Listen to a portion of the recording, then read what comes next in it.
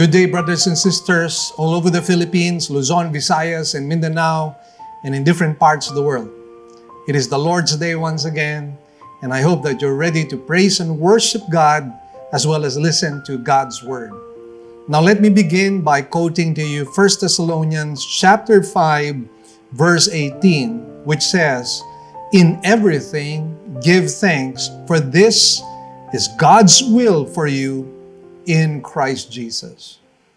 Now the phrase which I would like to focus on here is that it says, this is God's will for you in Christ Jesus. Thanksgiving is the will of God for us. And I think that speaks a lot because the whole life of Jesus Christ was about the will of God. In the Garden of Gethsemane, what did he say? "Not my will, but thy will be done." And then if you recall, he likewise said, "My food is to do the will of the Father." And so the whole life of Jesus Christ is about the will of God and the will of the Father. And obviously, that should be true likewise with the followers of Jesus Christ. We should always be aligning ourselves with the will of God. And clearly, one of the things that is clear to us about the will of God is that we should be a thankful people. The Bible says, "In everything, give thanks." When Pastor Edmund Chan was reading through the raw manuscript of my first book, Enough is Enough, he said that one of the things that he wanted to share to me about contentment is that contentment arises from gratitude. That is what he said to me. Contentment arises from gratitude or thanksgiving. And so when he said that, I thought to myself, well, it seems like I'm lacking a chapter here on thanksgiving. And so that's exactly what I did. I added a chapter on thanksgiving because thanksgiving indeed provides contentment. When you have a thankful heart, not a grumbling, complaining heart, when you have a thankful heart, you're counting your blessings. You're not counting your trials. You're not counting your difficulties. You're counting your blessings. And when you're counting your blessings, that somehow produces in you a heart that breeds contentment. And that is why this is the will of God. The will of God for us is to have a thankful heart. And we can always express that in praise and in worship, singing the songs that give glory and praise to our God. So friends, why should we praise the Lord? Why should we rise from our seats? Why should we sing songs? Because it is the will of God for us. Shall we rise and let's worship the Lord at this time.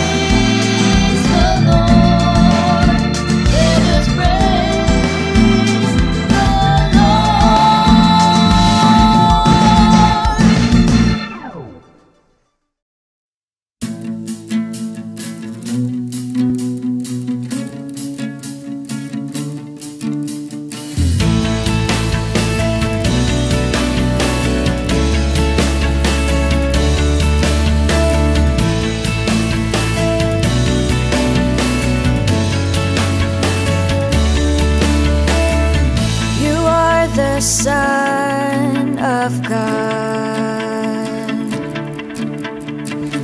His only begotten One,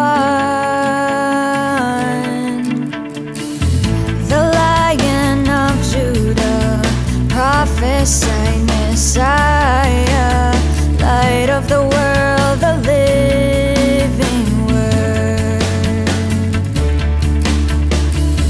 You are the Prince of Peace, Emmanuel, God with us, the fountain of living water and the bread of life, beginning and the end, the first and the last. Your name is Jesus, you reign forever, and we worship you for who you are. We crown you King of Kings and crown you Lord of Lords, and we worship you for who you are.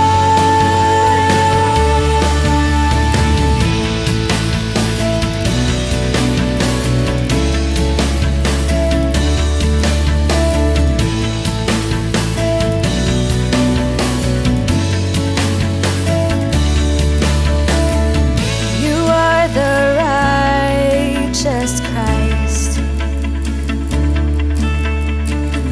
the perfect sacrifice,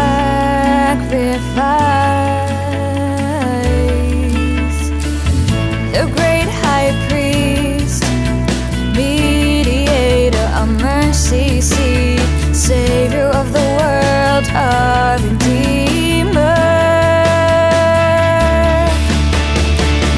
Your name is Jesus, you reign forever, and we worship you for who you are.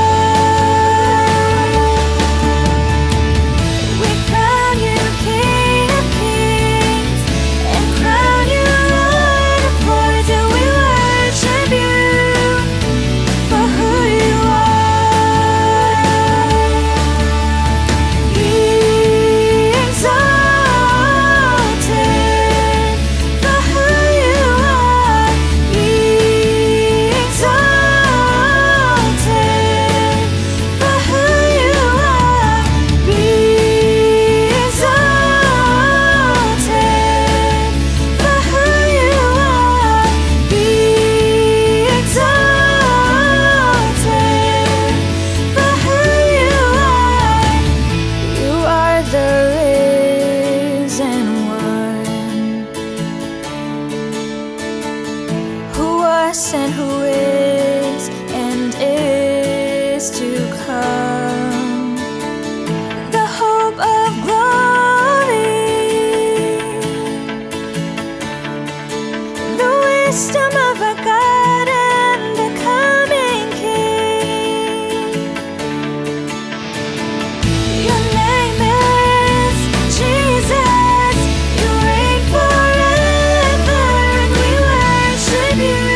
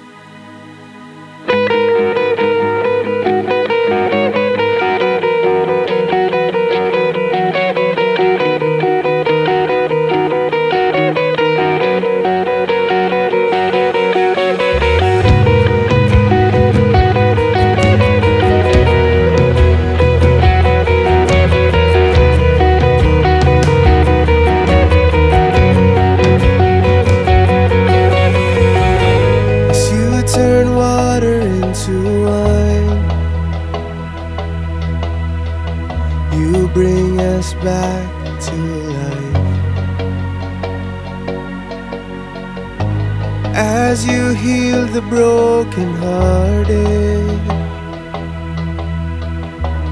you are coming after us. How great, oh how great, our God, the living God, the same today, forevermore.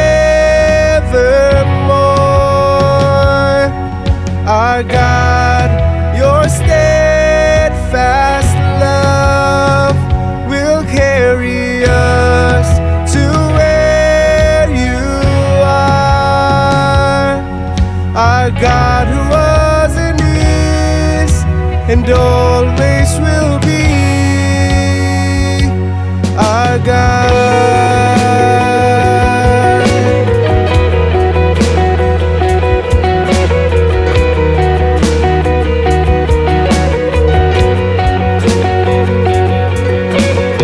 Returning sinners to forgiven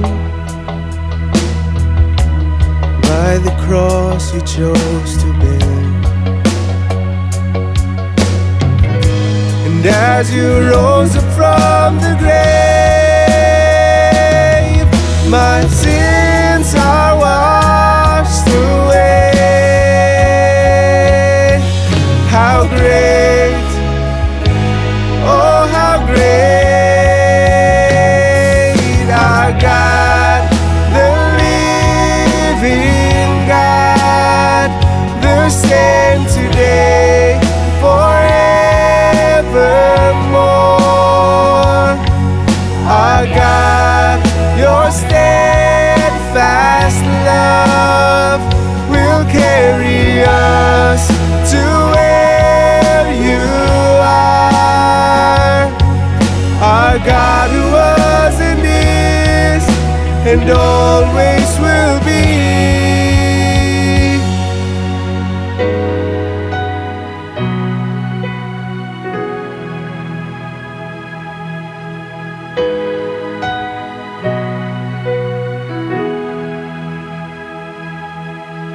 Through it all you remain. Through it all you stay the same. Through it all you remain.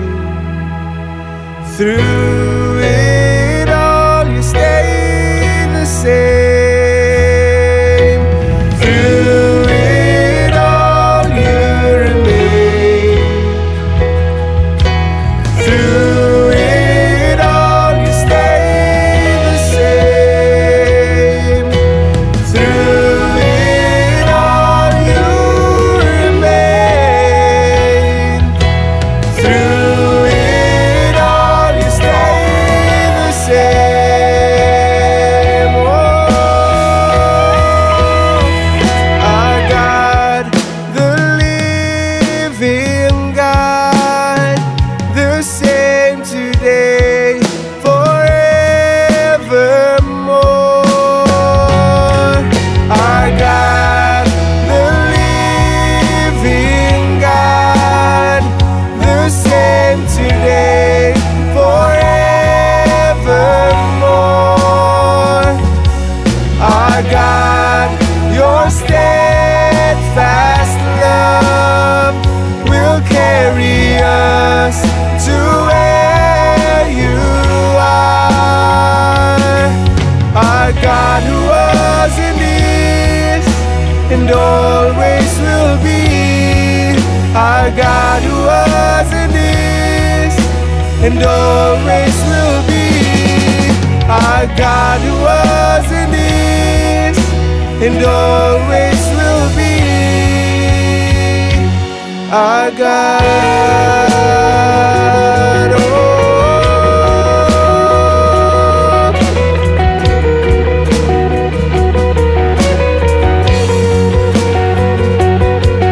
Our God, oh.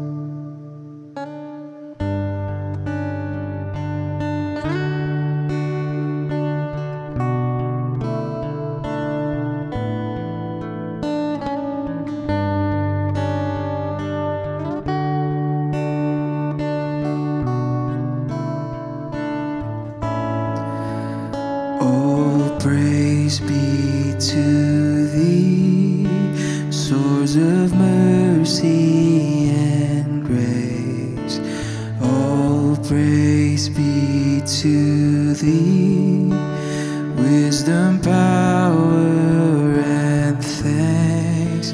All praise be to thee, for your love never fails. All praise be to thee, the beginning and end. All praise be to thee, source of mercy and grace.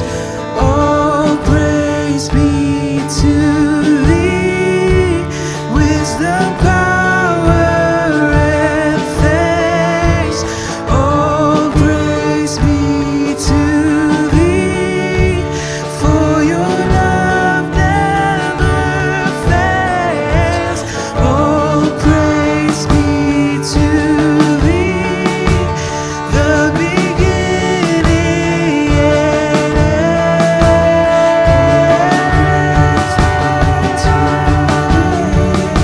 Sons of mercy,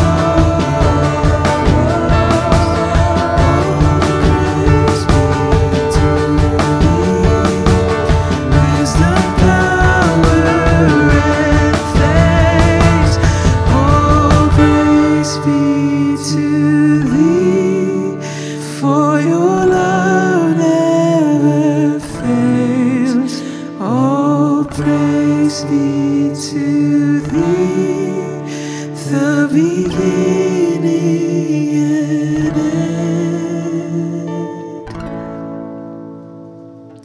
O King of glory, my victory won. Rule and reign in me till thy will be done. Heart of my own heart, whatever before, still be my vision, O ruler of all.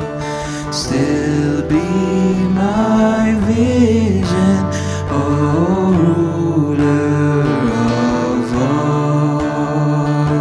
Still be my vision, O ruler of all. Still be my vision, O ruler of all.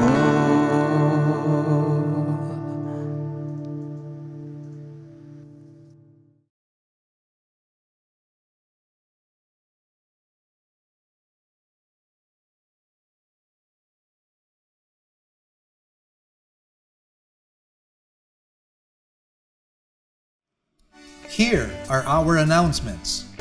All our services are still suspended until further notice. We enjoin you to watch the coverage of our service every Sunday at 9 o'clock in the morning. Please visit our Facebook page, Living Word Christian Churches of Cebu International Incorporated, and our website, www.livingword.ph. You can also check out our YouTube channel to view all of our services and programs. Our sermon can also be heard over DYFR FM 98.7 on your dial every Saturday and Sunday at 8 p.m. Also, please check our Facebook page every day as we have lined up posts catering to our youth, our young adults, our couples, our worship lovers, the children's ministry, and others. More Than Enough can now be bought at our Living Word Center, Good Shepherd Road in Banawa. You can come here at our center every Tuesday and Thursday from 9 o'clock in the morning to 5 p.m. Also, you can come on a Friday at 9 o'clock in the morning up until 12 lunchtime. Please call us before you come. The number is 262-7455. By the way, we would like to remind you once again of the price of the book. It is 350 pesos, but if you buy in bulk, you can buy it at only 300 pesos per copy. So if you buy 10 copies or more, you'll be able to save up 50 pesos per copy. Buy now, brothers and sisters. We also have a new gospel-centered discipleship material entitled Knowing Christ.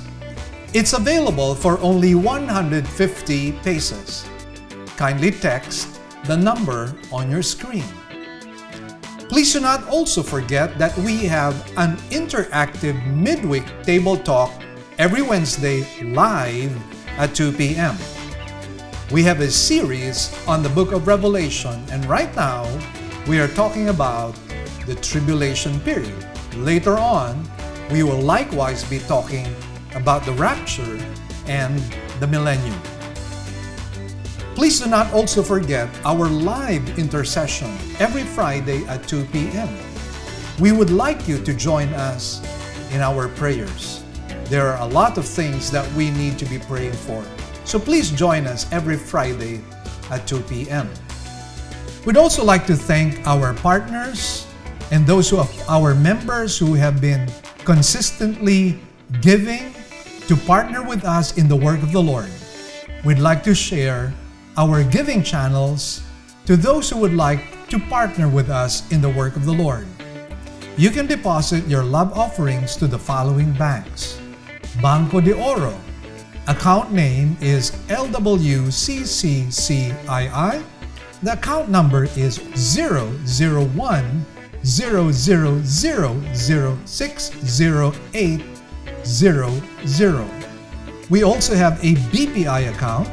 Account name is Living Word Christian Ministries, Cebu Incorporated. Account number is 1021023481. Finally, we have RCBC. Account name is LWCCCII. Account number is 14520052886. You may also send your love offerings and donations online through our website. Go to www.livingword.ph and click Give, and then a dialog box comes out of it. Kindly click on your giving preferences. Thank you, and God bless.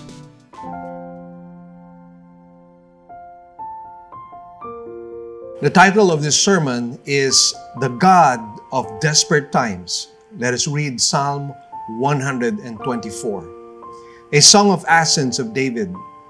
Had it not been the Lord who was on our side, let Israel now say, had it not been the Lord who was on our side when men rose up against us, then they would have swallowed us alive.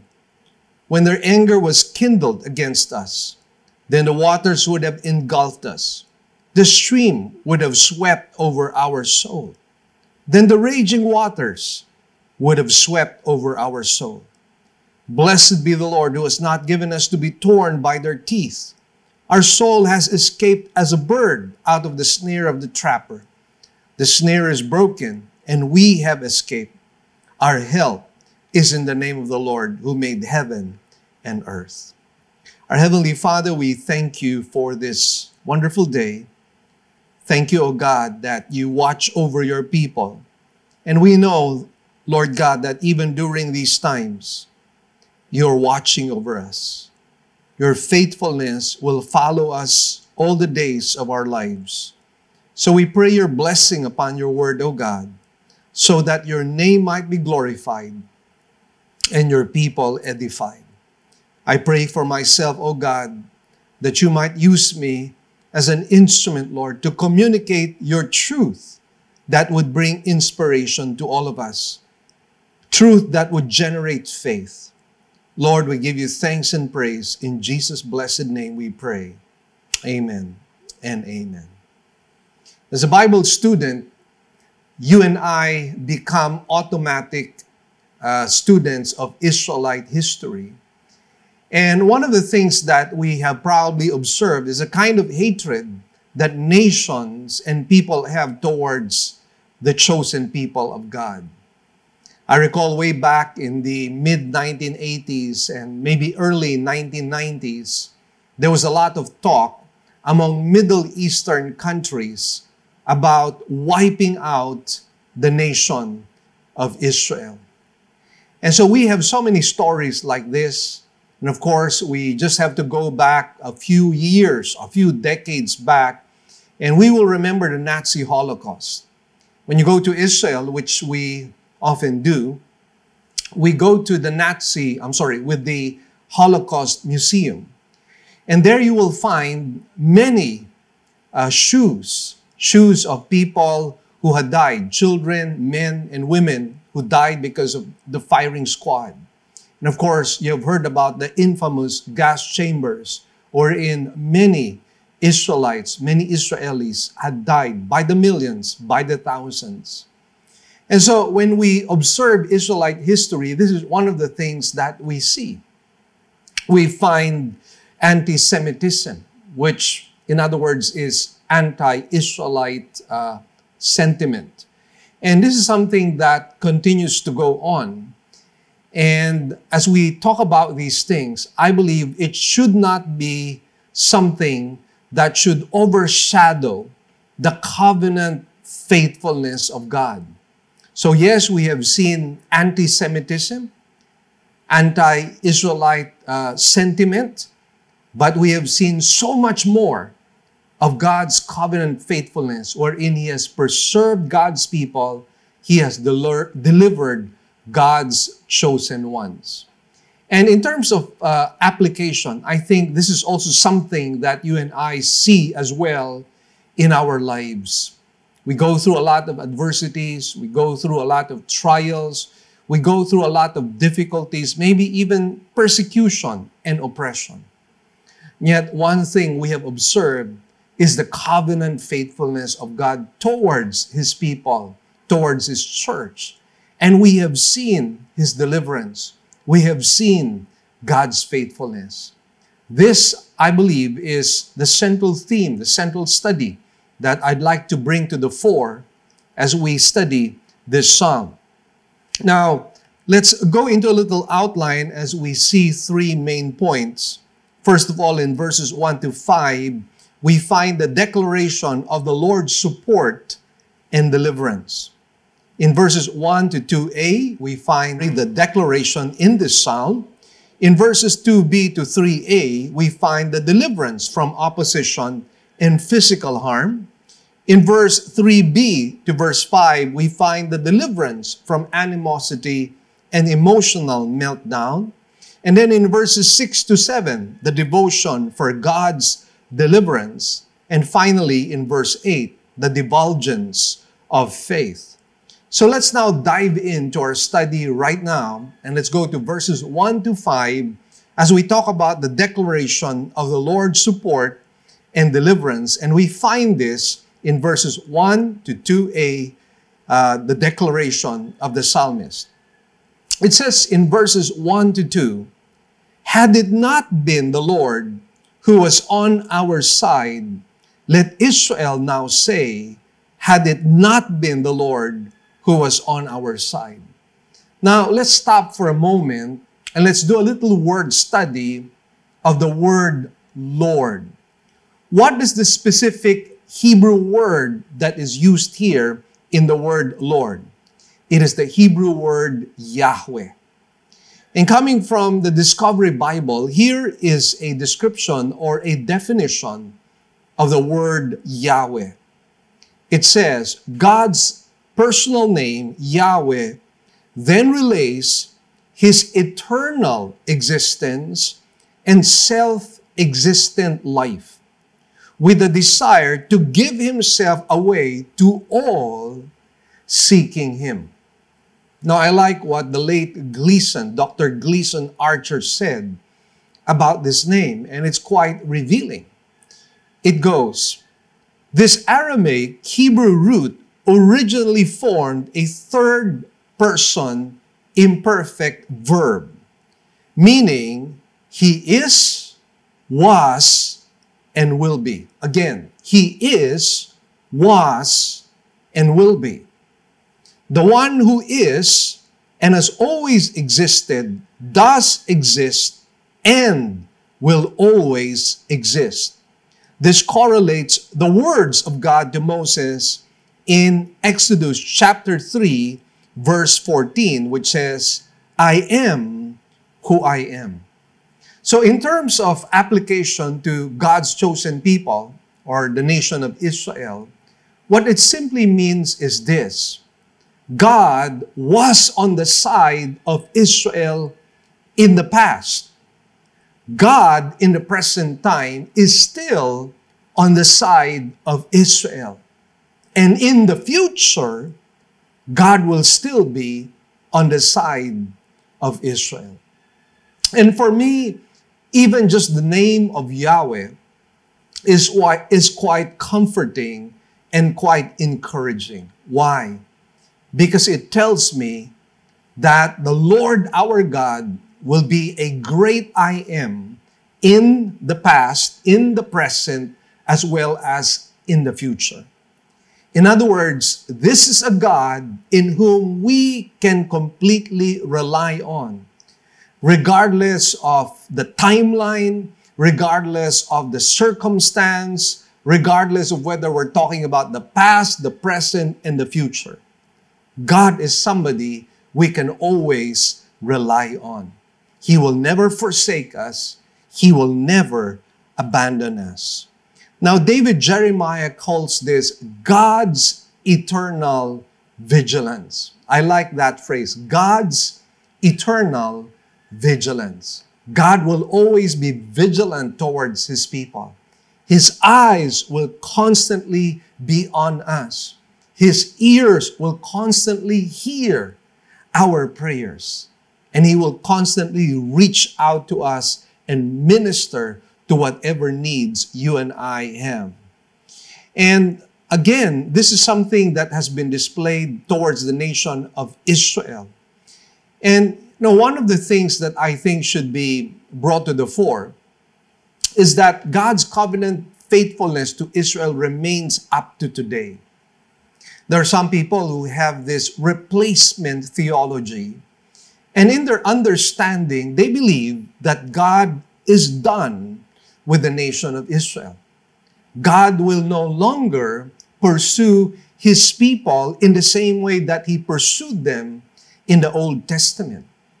And so right now, as they say, the plan of God is merely for the church.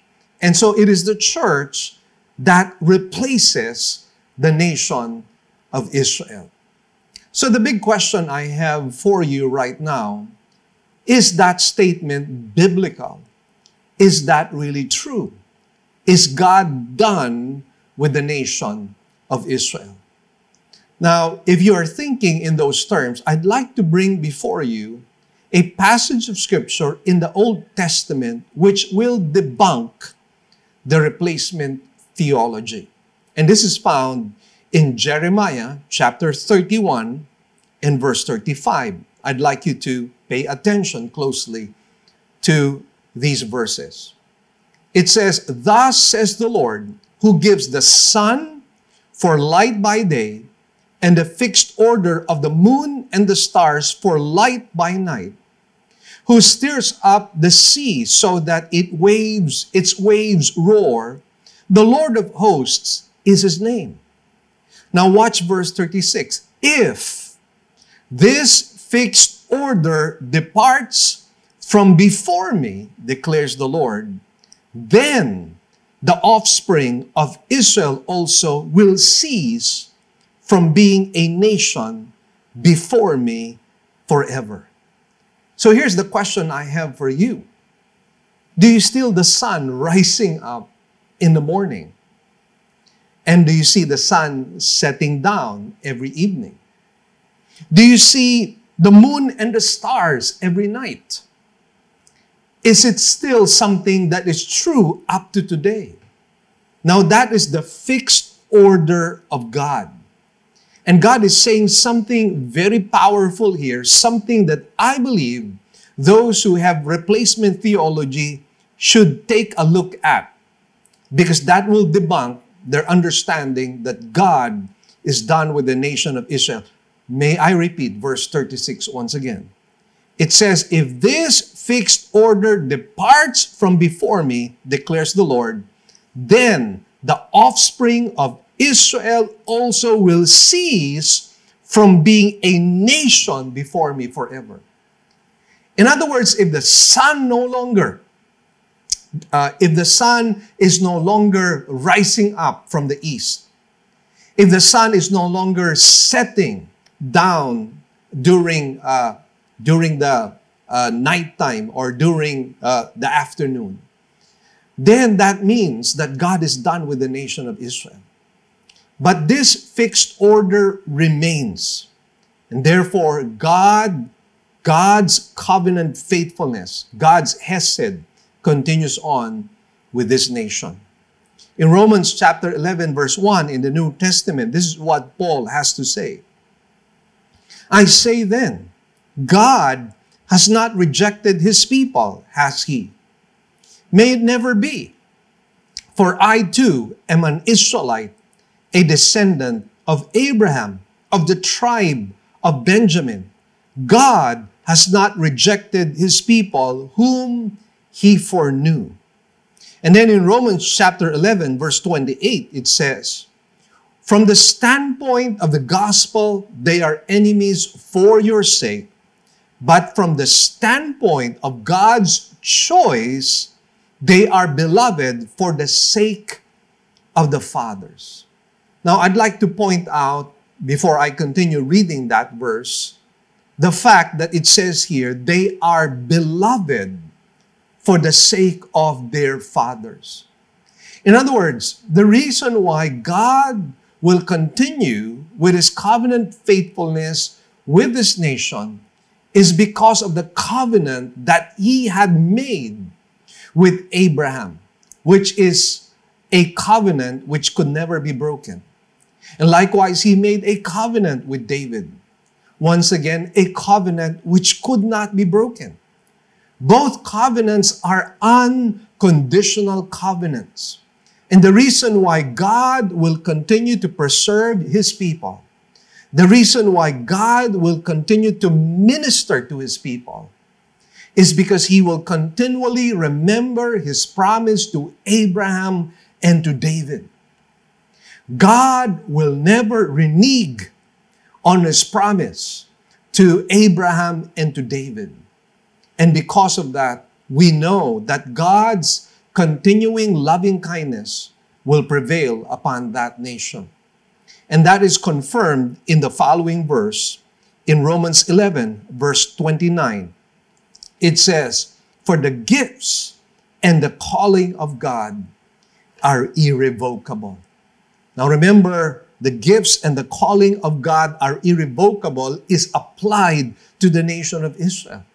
I've heard many people use this verse of scripture in relation to their own ministry, in relation to, for example, to the work of God towards his church. And I see so many applications in relation to this verse. And again, I believe that that is fine. That's all right. You can make application on other things which have the same nature or have the same essence. But let us not forget the fact that this was primarily applied to the nation of Israel. The gifts and the calling of God are irrevocable. Again, irrevocable. That is why the plans of God for the nation of Israel continue on.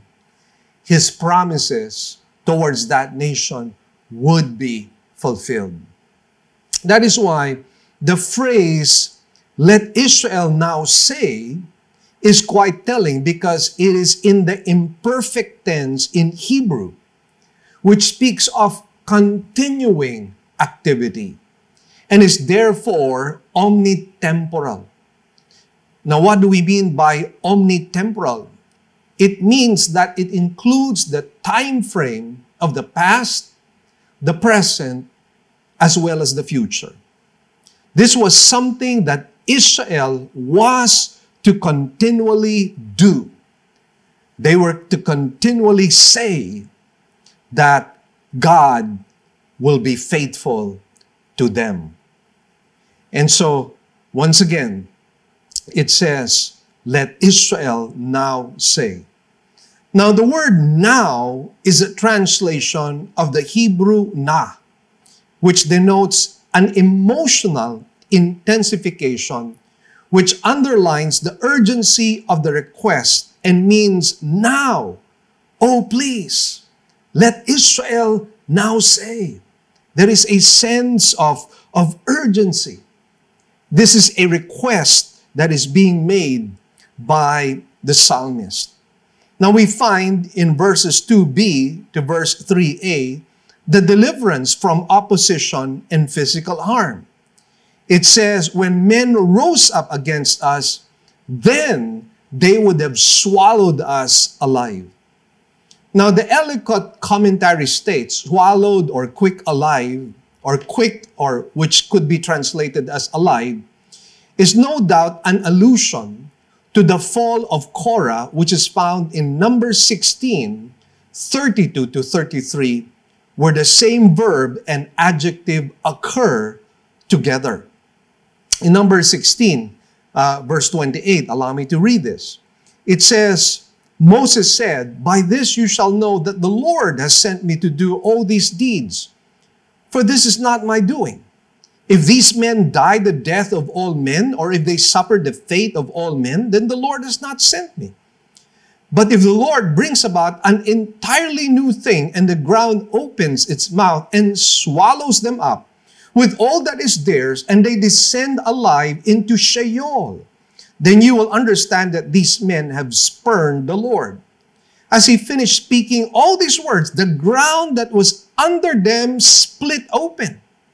And the earth opened its mouth and swallowed them up, and their households, and all the men who belonged to Korah with their possessions. So they and all that belonged to them went down alive to Sheol, and the earth closed over them, and they perished from the midst of the assembly.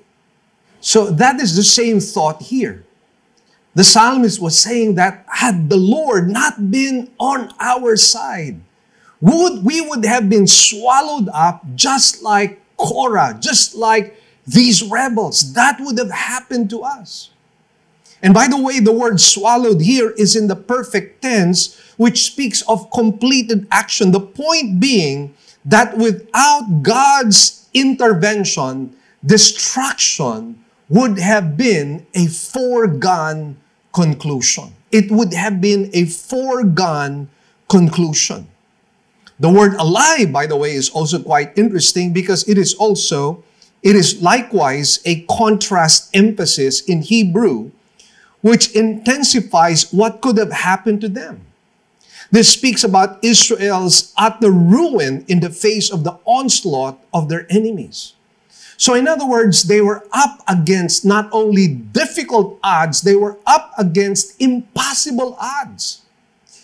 It would have been absolutely impossible for them to have been delivered if not for the hand of God upon them. And once again, this is something that the nation of Israel has experienced over and over again. Many attempts have been made to wipe out this nation, to wipe out this people, to no avail. Why? Because God is watching over these people to survive and to be preserved. And that is why up until today, there is a nation of Israel. Up until today, they have survived. Up until today, they continue to thrive and even progress. To what can we attribute this? Not the hand of man, not the genius of the Israelis, but we attribute this to the hand of God, the God who made a promise to Abraham, the God who made a promise to David, and He is fulfilling His promise to them. And that is why Israel should be grateful to the God of Abraham. They should be grateful to Yahweh. because it's Yahweh who has preserved them all through these years and will continue to do so. Now, in terms of application, as God's people today, the church, for us believers, have we seen the same thing? Have we seen the preservation of God? Have we seen the deliverance of God in our lives? And if we are to believe Paul said that many are the afflictions, that he had gone through, many are the afflictions of the righteous, but the Lord delivered Paul out of them all. And the same thing is true in our case. And that brings me back to certain memories. I would have been a widower today if you have not yet read my book, More Than Enough. I laid out a story there wherein my wife had a near-death experience. And if not for the deliverance of God, if not for the miracle of God, I would be a widower today. And the same thing would be true in the case of my son. My son, I would have lost my son. He likewise had a near-death experience when he was 5 years old. Again, the story is found in the book More Than Enough. I would have lost him if not for the hand of God, if not for the miracle of God, if not for the grace of God, if not for the preservation and the salvation that God has wrought through those individuals, those loved individuals in my life, I would have lost them. But you know, it would have even been a greater loss as well to the church. Why? Because my wife right now, most especially in this pandemic crisis, has been discipling a lot of women. She has been edifying and building the faith of a lot of women. And not only that, of late, the Lord has been using her to compose certain songs. I mean, very wonderful songs, gospel songs, songs that would truly remind us of our salvation in Jesus Christ. And right now, my son is likewise being used as my associate pastor, and he has been helping me out tremendously in so many ways, technically, even in the area of managing many of the virtual programs that I have, the live intercession, the midweek table talk. But that is not all. He himself has his own ministries. And the Lord has used him powerfully in his vlogs. The Lord has used him in a lot of speaking engagements. The church would have lost a lot if God had not intervened. And that is why, what do I see? I see a God of faithfulness. A God who has been so kind in preserving my loved ones. A God who has been so caring. And that, I believe, is likewise true in your own lives. Now, in verses 3b to verse 5, we find deliverance from animosity and an emotional meltdown. It says, when their anger was kindled against us, then the waters would have engulfed us. The stream would have swept over our soul. Then the raging waters would have swept over our soul. Now, again, in our study of the scriptures, in my study in the Expositors Academy, one of the things that my professors pointed out is that you need to study the pronouns as well. And sometimes this is something that we neglect in a surface reading. We don't really notice the importance of pronouns. But you see, pronouns are very important. And the pronoun that I believe, the possessive pronoun I believe that needs to be studied in this verse of scripture that I just read to you is the word us. Now, what is so important about the word us here? The word us here in the Hebrew is a contrast emphasis, which means they, the nation of Israel, they would have suffered and others would not be affected. Again, the point of the psalmist is this: they would be affected but others would not. This probably speaks of the anti-Semitism of nations that hate Israel to the extent of wanting to destroy or exterminate it. So the point really of the psalmist here is God's care upon the nation of Israel. God's covenant faithfulness upon the nation of Israel in spite of the opposition that they were going through. Now, the word engulfed and swept here are in the perfect tense, by the way, which speaks of completed action. The point being that without God's intervention, an emotional or mental collapse would have happened with the nation of Israel. It would have been a foregone conclusion.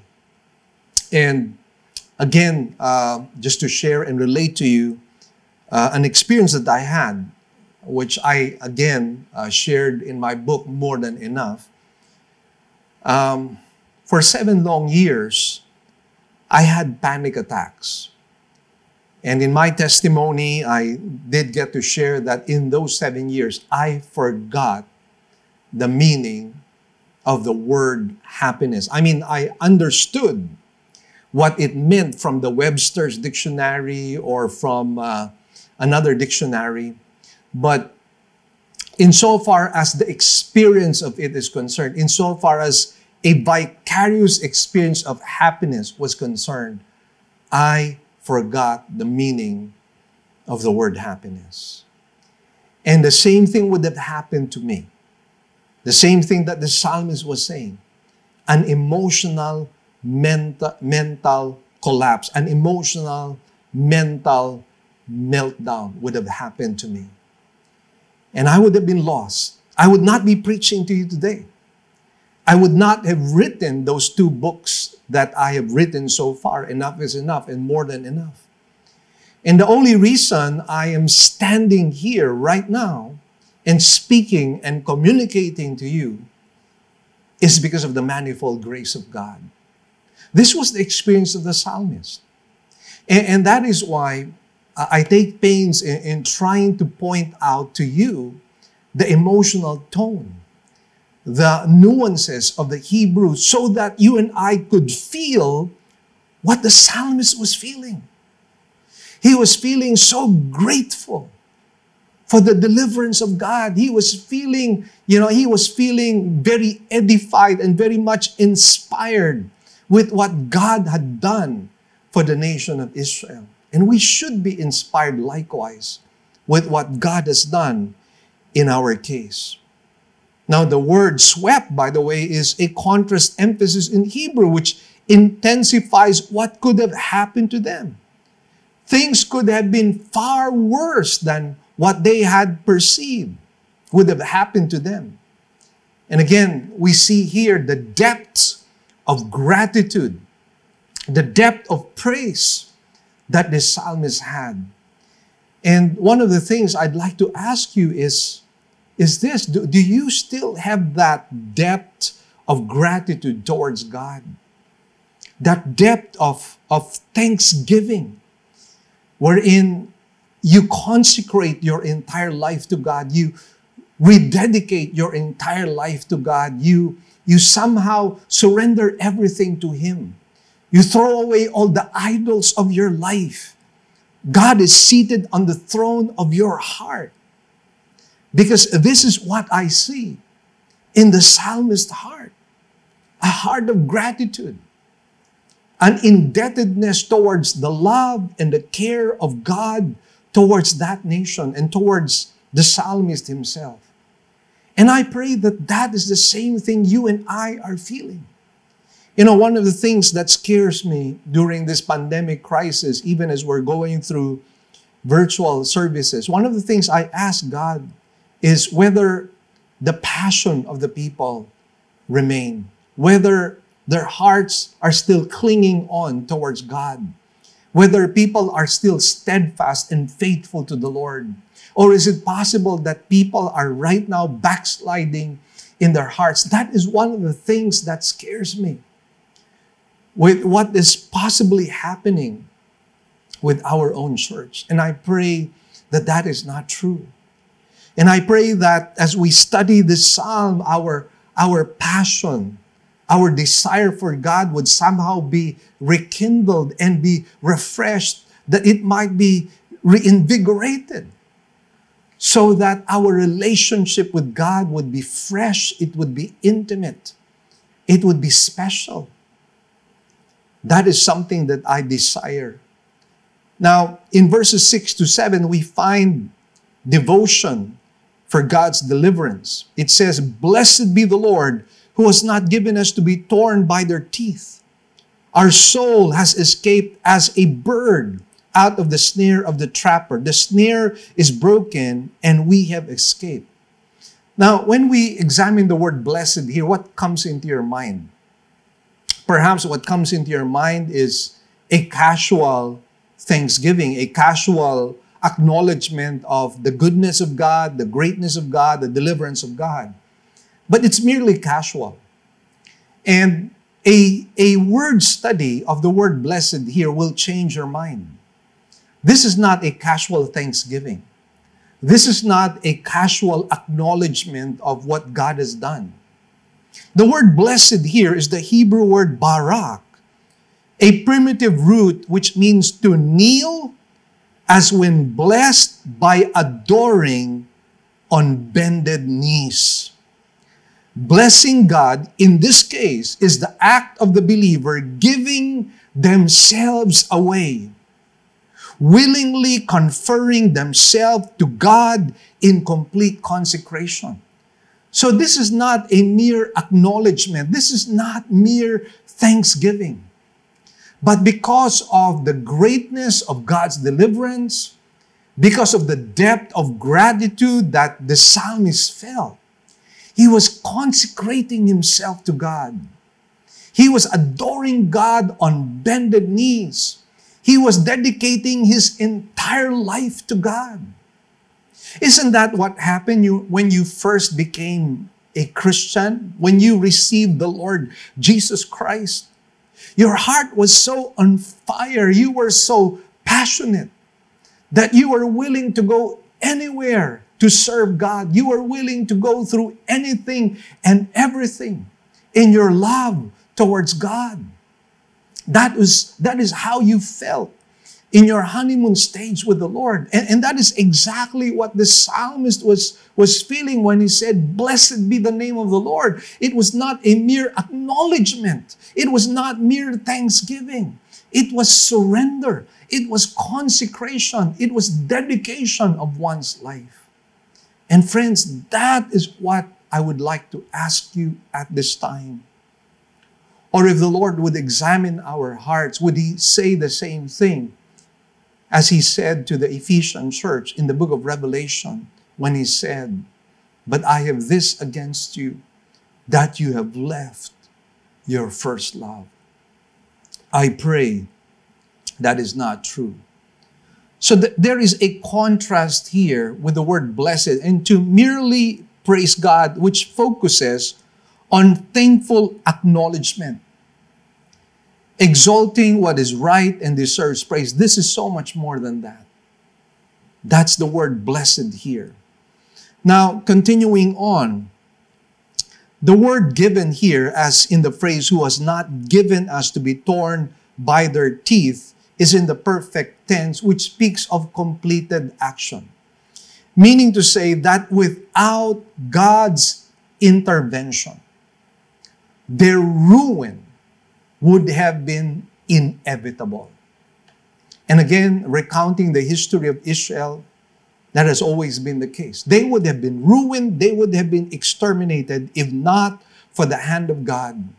You recall the story of Esther. You recall the story of Haman, how he desired to destroy Mordecai and all the rest of the Jews. If God had not intervened, there would have been no nation of Israel. And the problem would have been not only that there would be no nation of Israel, there would be no Messiah. There would be no Savior. There would be no salvation. You and I would not have this dialogue. We would not even have this discussion at all. Why? Because if that had happened, there's nothing to talk about. There is no atonement to talk about. That is why what this psalmist is saying is something that should truly bless our hearts. Now again, that is the same with the word escape. The word escape here is in the perfect tense, which again speaks of completed action. If not for God's intervention, once again, they would have been trapped. There would have been nowhere to go. They were pinned to a corner. And so many times, isn't that how we feel? Most especially, perhaps, during this pandemic crisis. We're like being pinned to a corner. And we can't see the future quite clearly. Somehow, it's blurry. Somehow, it's still fuzzy. But somehow, you and I know that because God keeps His covenant with His people, because God is faithful, because God will not abandon us, we simply need to hold His hand and He will carry us through. He will make us ride through eagle's wings so that we might be able to soar over and above the storm that you and I are facing. Now, interestingly, the word "we" here in Hebrew is a focused emphasis. Now, why is that so important? Again, we're looking at the pronoun here, which basically means we, the nation of Israel. We, the nation of Israel, which implies God's intentional and personal protection of His covenant people. God's intentional and personal protection of His covenant people. And so we go to our final point, the divulgence of faith in verse 8, which says, our help is in the name of the Lord who made the heaven and earth. Now, once again, let's do a little word study here. The word help, I think, is very important here. It's the word ezer. Now, let me ask you this question. Does that Hebrew word sound familiar to you? Well, it sounds familiar to me, most especially because several years ago, way back, perhaps in the late 1980s, I went to one of the well-known seminaries in our country, actually a Bible seminary among the Alliance people, Ebenezer Bible Institute in Zamboanga. And so that word, ezer, is quite familiar to me. And that is why when somebody says ezer or Ebenezer, it's quite familiar to me.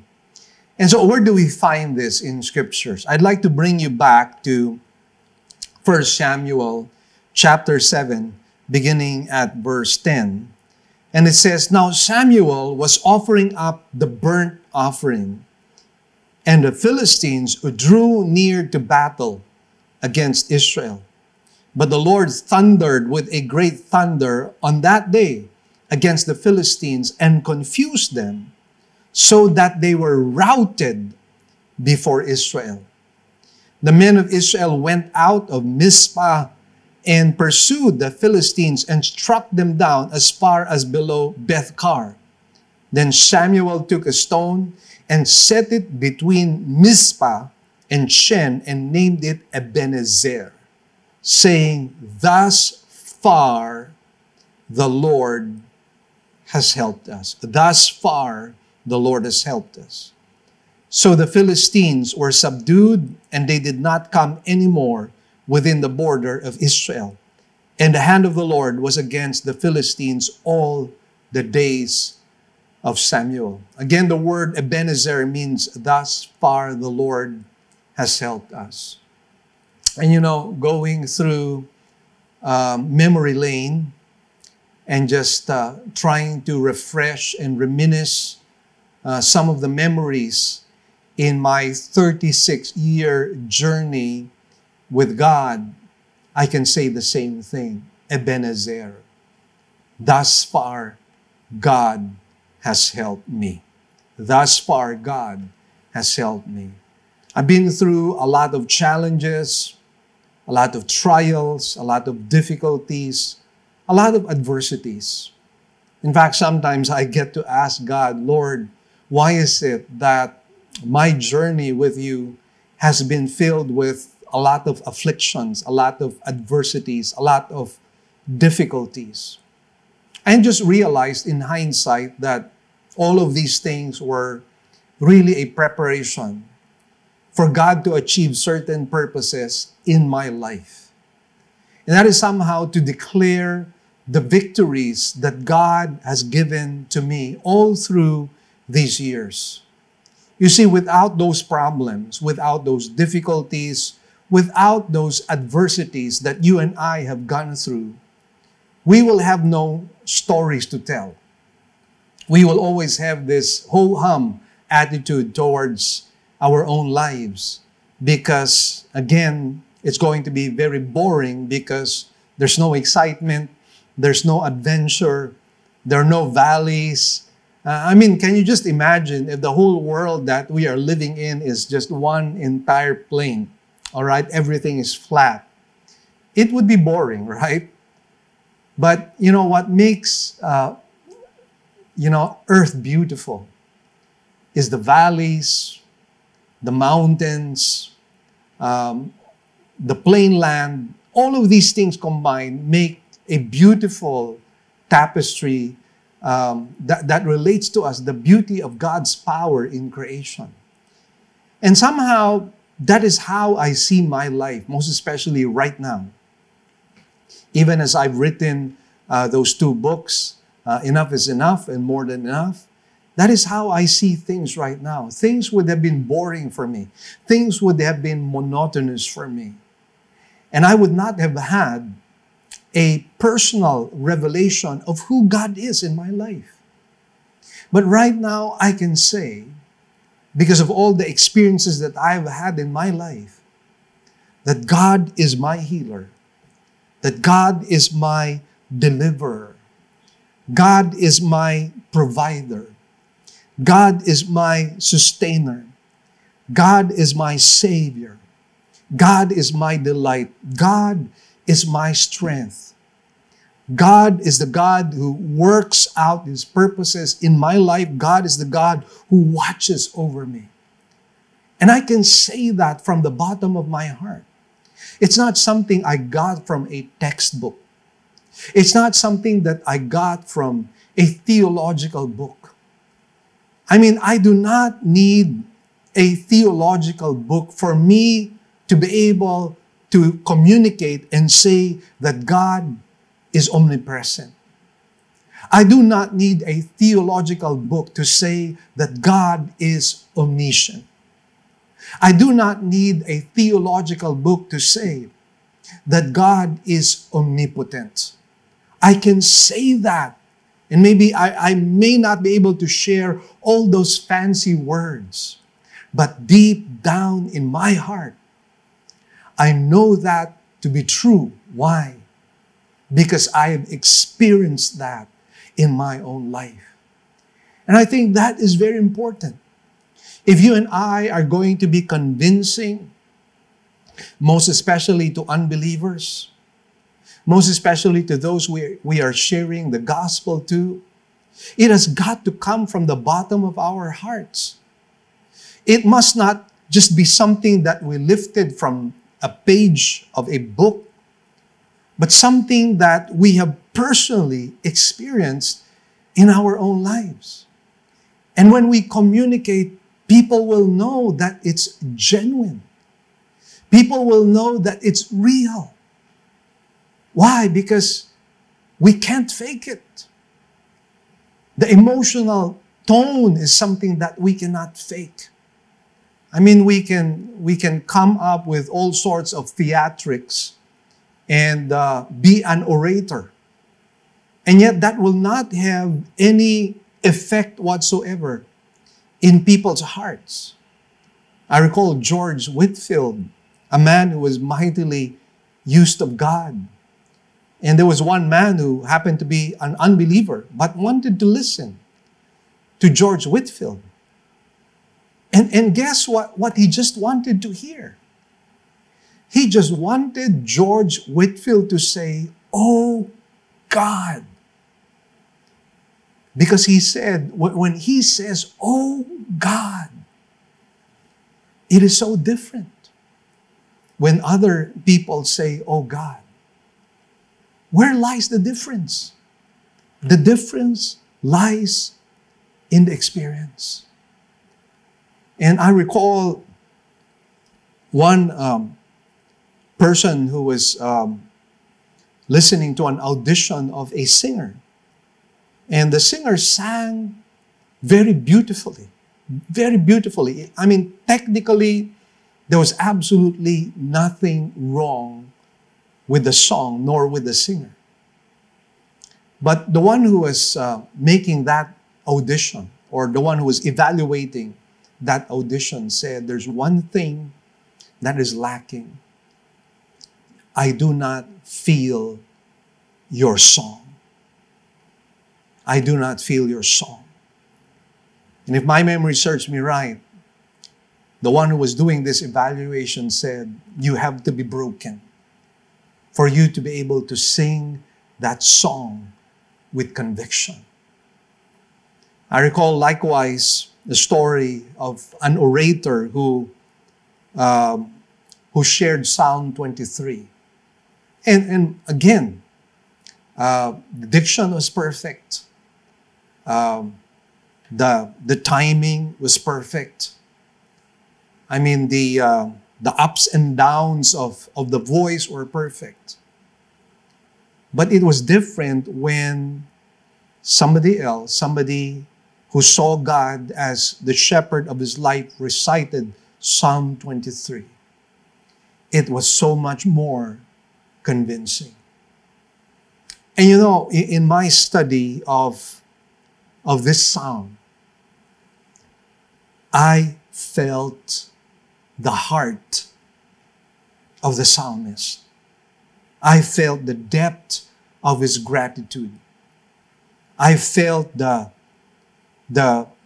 revelation, the revelation that he was sharing here was something that was real, something that was genuine.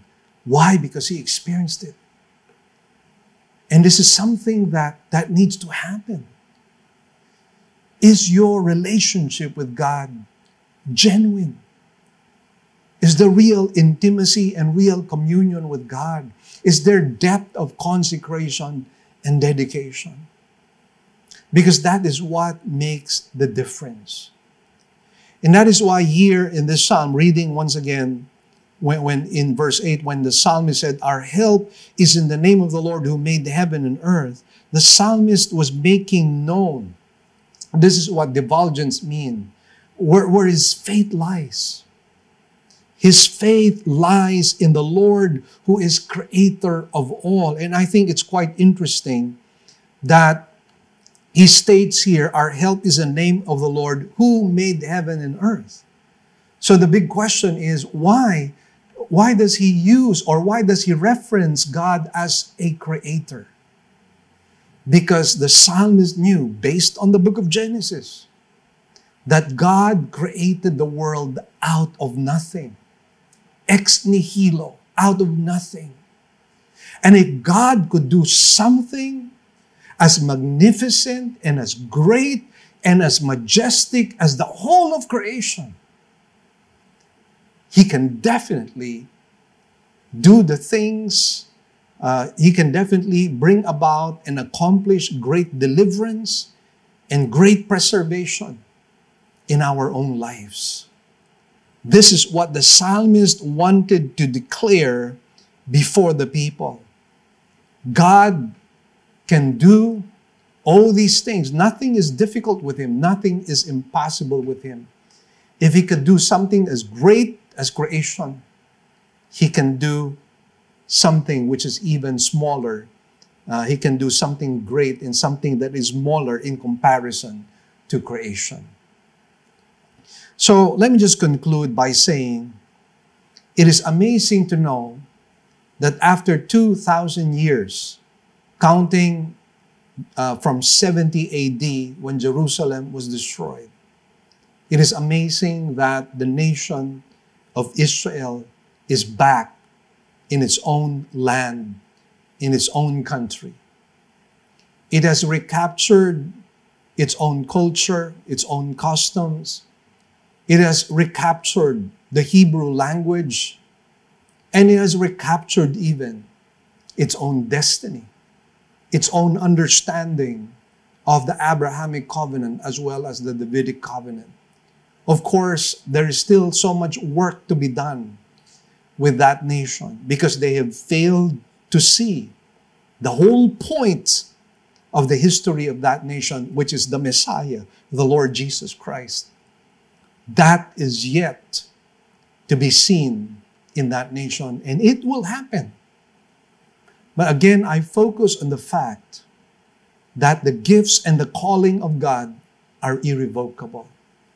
There are a million reasons why Israel should no longer be in existence, but they are still existing as a nation. And that to me is quite comforting, because that tells me that God will keep His promises to His people. God will keep His promises to His people. He will preserve us and deliver us from this time on and forever. Blessed be the name of the Lord. Let us bow our heads in prayer. Our Heavenly Father, we thank You and bless You, Lord, for our time together. Thank You for this study. And we pray, O God, that You might somehow inspire and let faith spring up in the hearts and in the minds of Your people. Lord, let Your name be glorified. Let Your name be exalted and be praised. Lord, we thank You for today. In Jesus' blessed name we pray. Amen and amen. Praise the Lord. It was a great Sunday morning, brothers and sisters. Thank you for tuning in with us. And please do not forget, right after this, we will have a video endorsement. But for now, my wife and my son would like to say hi and goodbye to you as well. God bless you all. Please tune in. Hi! So why another book in conquering or overcoming sufferings as a believer when we have literally a lot out there? Well, first, the timing. We're all in a global crisis where sufferings are and will obviously take or is taking its toll everywhere. And we need a lot of help in terms of discovering or rediscovering truth perspectives. Treating truths, not just theologically, thus more likely theoretically, but also in all its practicality, of which I find this book excellent because it's laden with Brother Mel's personal own experience of suffering, some of which have I personally witnessed, having known him since I was a teenager. He also included generously the experiences of others personally known to him to reinforce further his point in how he and they conquered those difficulties and challenges by God's grace through prayer, patience, and praise. Second, the timelessness of biblical truths behooves us all to turn to it as our ultimate guide in facing and overcoming sufferings, which are integral part of our fallen humanity. Thus, they will not go away, and we should not just ignore them all the way. In this respect, More Than Enough will be a great blessing to its readers because it dealt with the subject appropriately and proportionately. Grab a copy na.